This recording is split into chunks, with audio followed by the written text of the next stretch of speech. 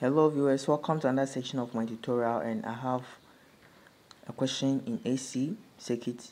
So he said calculate the RMS of the voltage waveform below.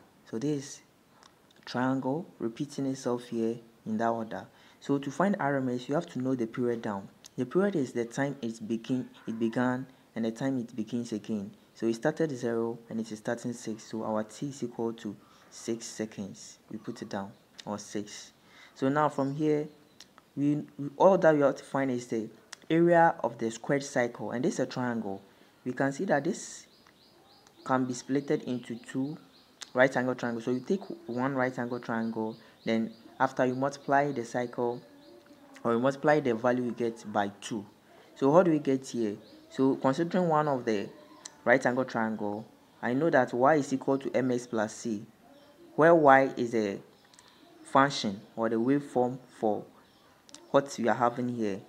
So right now y is our v, our m is the gradient. Now what's the gradient here? Our gradient is going to be the y over the x, and the y is 3. That is 3 minus 0 over 2 minus 0. That was 3 over 2. Then our x is t, 3 over 2 t. Our c is 0 because it's lying on the x-axis.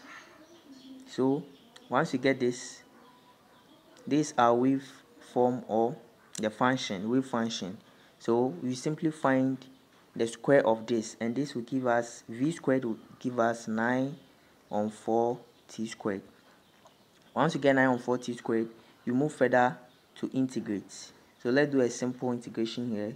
Integral from 0 to 4, sorry, considering the right angle triangle is 0 to 2, from 0 to 2 of squared waveform 9 on 4 t squared dt, dt with respect to t. So this is a constant, you move it out, you get 9 on 4 integral 0 to 2 t squared dt. So t squared dt, if you integrate, you add 1 to the 2, making 3 divided by 3.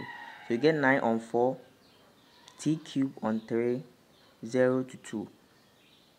So from here, we just make our substitution. When you put 2 inside, you get 9 on 4, then 2 cubed, that is 8 on 3, minus 0 cubed on 3. So this will be 0. I'm going to get 9 on 4 multiplying 8 on 3. And this goes itself 1 and goes here 2. This will also 1 and go here 3. So you get 6. So 6 will be the area under the squared right angle triangle. But here we are having 2 of it, making this whole waveform. So we multiply it by 2. So our area finally become 2 times 6, and that will give us 12. So once you get 12, the next thing to do is to divide it by the period. So our RMS, which is equal to the square root of the squared area over the period.